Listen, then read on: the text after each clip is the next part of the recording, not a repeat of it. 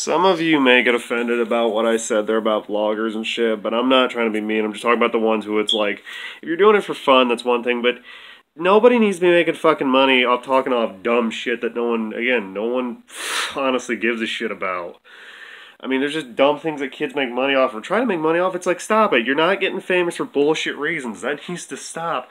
So I'm not monetizing these ones. I mean, maybe if it comes down to it. But I want to be known for real shit because I'm an entertainer of multiple platforms. Y'all just haven't got to see it because I've been limited on my resources. I'm legitimately an entertainer, though. So yeah, I mean, I wasn't trying to insult anybody. And if you're insulted, well, yeah. Look, life ain't all peaches and rainbows. I mean, everyone's so quick to get offended, but it's like, wow, this isn't Sesame Street where everyone gets along and there is such a thing as criticism or entropy. Entropy meaning, you know, like the truth that we all know is true, the thing we all know is true, but we just don't want to hear it. I mean, no, I know, but still though, if you get offended, wow, this is the internet, there's like 50,000 other people who are offended by something stupid anyway. You're no different than they are. No, not you, I'm talking to the people on here.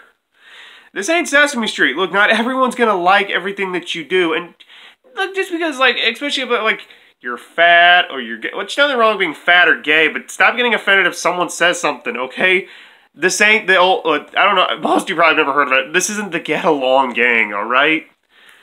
It was, I think it was like a TV series. I know it's just about a bunch of, like, puppies and cats who, again, they get along and do something that doesn't always exist. It's a good message for kids, though, I get it. But again, this isn't the Get Along Gang, though. Not everyone's gonna say nice things about you. You know? Wow, people are gonna say things. You're not perfect. Deal with it. There's no such thing as a safe space. I mean, I've been criticized for dumb shit in the past, too. But again, some people honestly give you criticism because you deserve it. If you're being a bad person, you're being a bad person. If you're in denial, you're in denial. Yeah? And I'm just saying.